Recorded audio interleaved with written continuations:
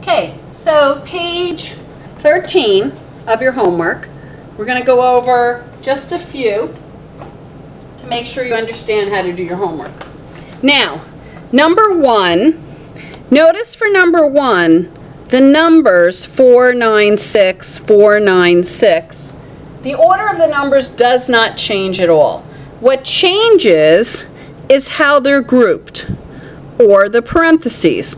When the parentheses moves and the numbers do not move, that is the associative property.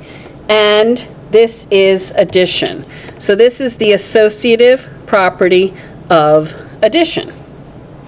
Okay, now for the next one, x plus 12, 12 plus x, notice x and 12 switched places.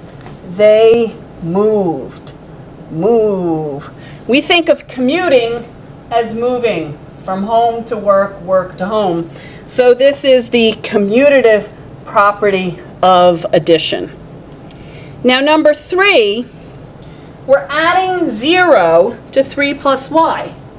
Well, does adding 0 change the identity of 3 plus y? No, it doesn't. So whenever we add 0, that's the identity property of addition. It does not change its value. Okay, let's jump down to number 9. Now, number 9 multiplies by 0. What happens when you multiply by 0? It always equals 0. So that's the 0 property of multiplication.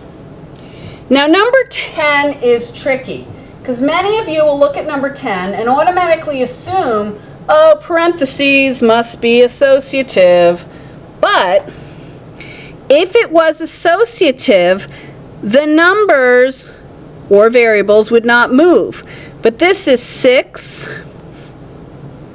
times 8 plus c, and this is 8 plus c times 6.